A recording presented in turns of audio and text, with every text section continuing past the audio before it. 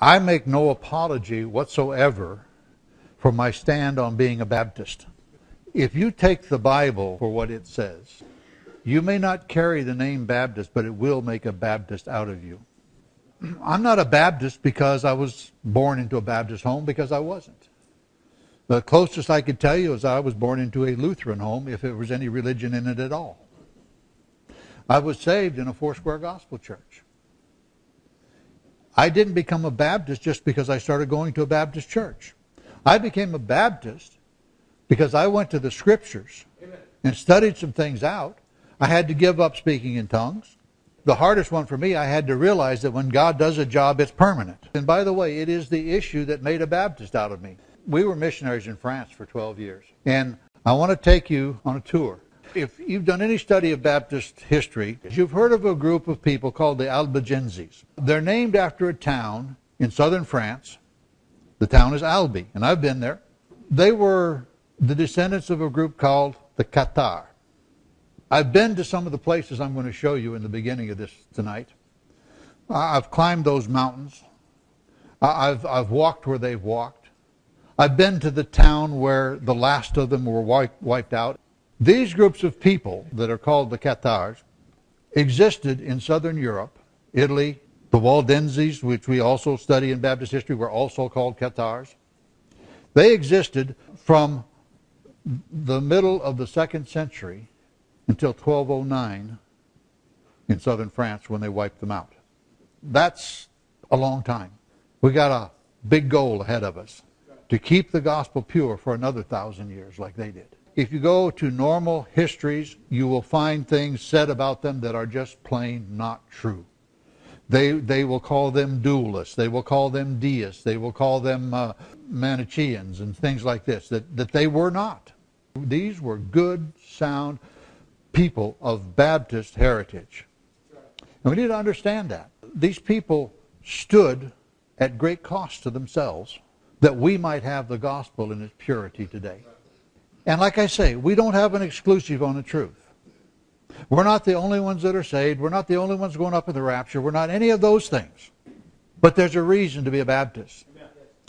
If you take and read modern church history, you're going to hear it said that the Puritans brought us religious freedom.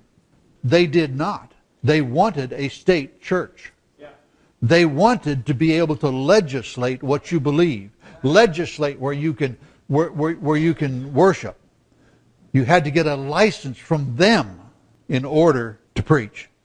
And what I want us to understand is the freedoms we have today are because of Baptists. The freedoms we're going to have tomorrow will be because of Baptists. Because if we don't stand up and fight for our freedoms, we're going to lose them. Going to? I should say we are already losing them. And I'm not here to talk about politics. The reason that the gospel has gone out so much throughout the world is because Baptists stood. You know how Baptists won people to Christ during the Dark Ages? They couldn't go out and street preach. They'd be in jail. They couldn't even hold meetings that the officials knew about, because they'd go to jail and probably die for it. They did it by living holy lives and drawing people to them. Something that is missing so much in Baptist churches. And I just would like tonight to talk to us a little bit about what it cost for us to have what we have today. I just want to take you to some of the places. Some of these I've visited and some of them I haven't. But I want you to see what it took to defend these people. This is the Chateau of Aguilar. But see, it's up on a mountain. This one doesn't look too bad. But it is up on a mountaintop. Can you imagine taking an army up that hill to take that? These were built by the Cathares to protect themselves from the armies of the Pope that came down from France and up from Spain. These are along the Pyrenees Mountains. They had castles like this. A castle, by the way, is not a palace. A castle is a fortified building. And they had these on mountain peaks from the Mediterranean to the Atlantic Ocean. You could see from one to the next, so they could signal each other back and forth. They didn't live here. They only went up there when the armies of the Pope came after them. This is Montségur. Take an army up that. I mean, with our airplanes and things and our cannons today, it's not a problem, but take an army of foot soldiers up that mountain. Take the stone up there to build it. What it cost them to build that in labor. And This is Perpetuus. This is the one I visited the most. Look at that wall you had to get up if you wanted to take that. This is Puy-le-Rhin, looking from the top. How are you going to attack that with an army? They had to do this to survive. If they hadn't done this, they'd have been wiped out a lot earlier. The city we were missionaries in is the city of Carcassonne. It's the oldest and largest walled city in Europe that's still inhabited. It has about 800 people that still live in the city. It's a tourist trap. You go in there, it's just shop after shop after shop. That city was never taken militarily for one reason, I believe. It wasn't a Cathar city, but the count there defended the Cathars. And God preserved that city, and it's still a beautiful city. This is Las Tours, and it's called that because that means the towers, and you can see the towers there and things. This next shot is a little further back that gives you a little better view of the terrain you had to go up to get there. Caribous. This one right here, when you were at that one, Perpetuus, that I mentioned earlier, I said that's the one we visited the most. When you're up there, you could see this one. Or when you're here, you'd look back and you'd see that one, because you could see them from place to place. This is a little further view of exactly the same castle. That's how they survived for 1,000 years. They had to run up the mountains all the time. This picture, if you're looking at the feel of the pictures, this one's totally different. And that's the only reason it's here. I've never been to this one, but because I like that picture so much. But now let's take a look at the same one from further back. Can you see it? It's there. These castles were built to defend the gospel, if you will, so they could have the freedom to worship. Cathar, all right, the English word is Cathari, but we were missionaries in Cathar country, and I learned Cathar. So you're going to put up with my French pronunciation of it. But what's interesting is the meaning of the word. You see up there at the top, I've got the Greek, then I've got the English letters, and then the French name. Quite similar, isn't it? Catharos means clean or pure, either literally or figuratively. The Cathars were called the pure ones. It's translated in the Bible.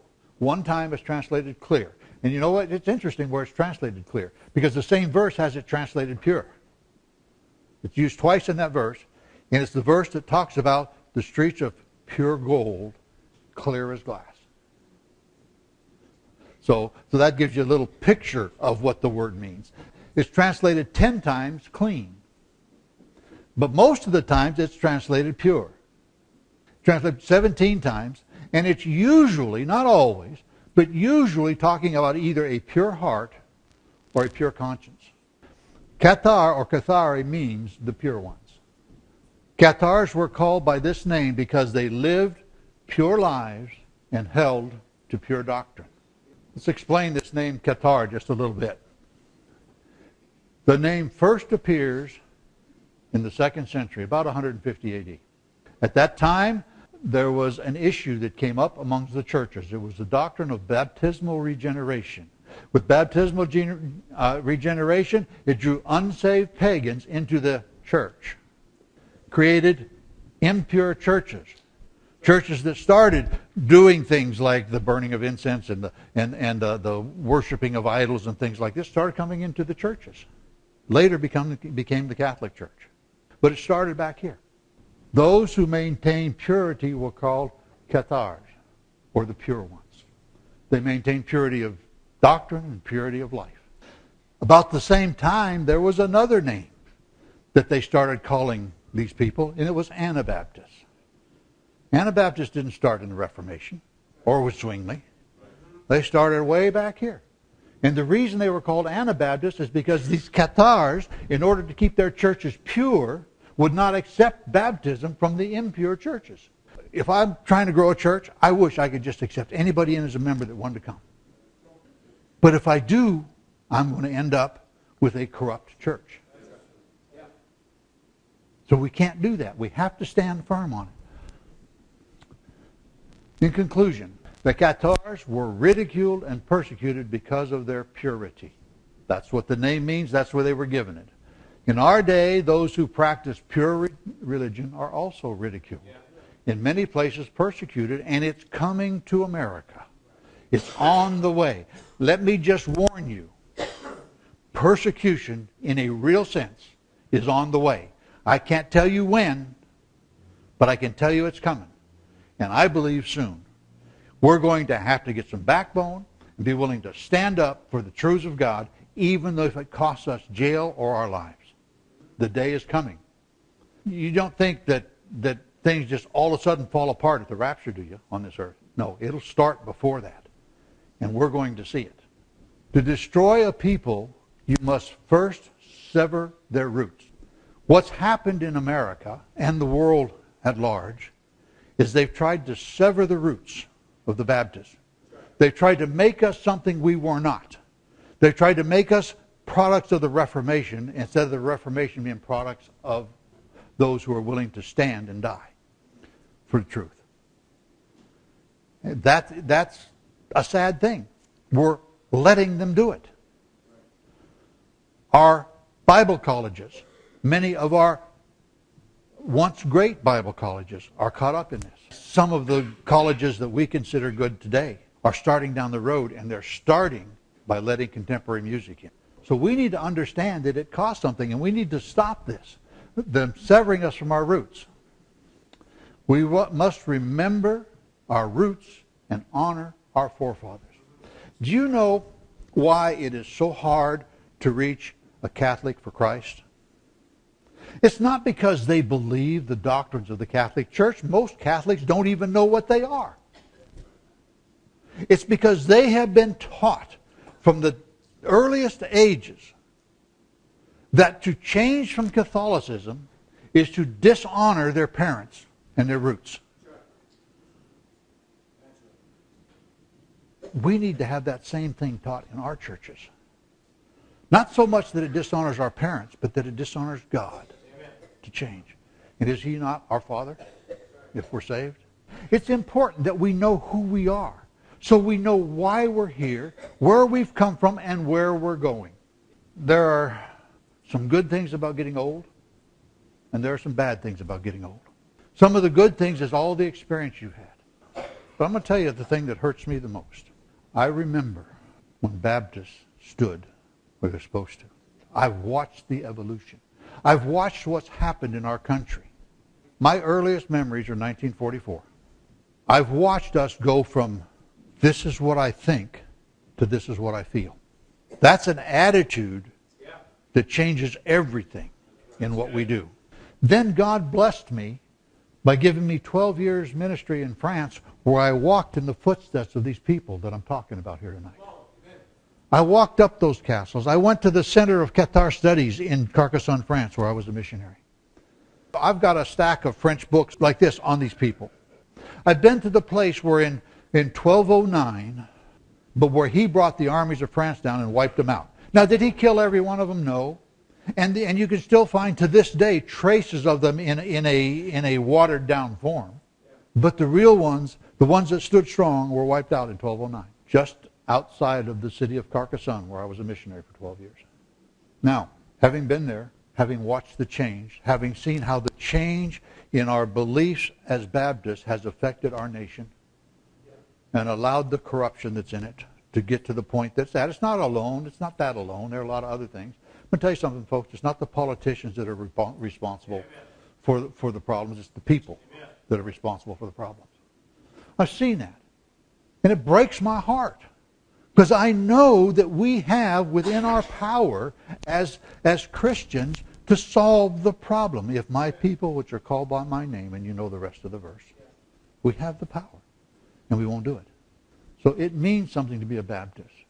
One of the biggest goals I had when I decided to leave here was to make sure that I left my successor, Brother Carter, but it's even before I knew he was going to be my successor, to make sure I left him a Baptist church. Stay a Baptist church. Don't be proud about it. You're not any better than anybody else out there. But stand strong, because you see, you will lift up the others if you stand strong. There's an old Chinese proverb. It says, water floats a boat, water sinks a boat. Just depends on whether it's inside or outside. Keep the world outside, you'll be lifted up. Let the world in and you'll sink.